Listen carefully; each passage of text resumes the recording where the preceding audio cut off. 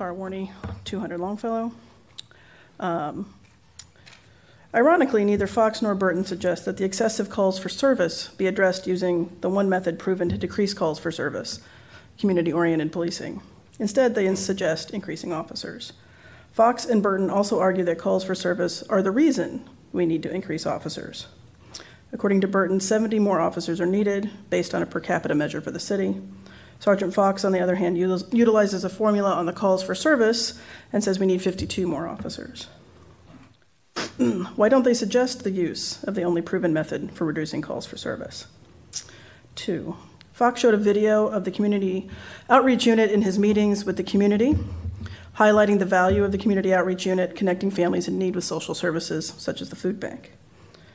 But Fox and Burton do not suggest increasing access to social services. If part of the effectiveness of community-oriented policing is getting social services to people in need, why is this not part of our overall plan for public safety?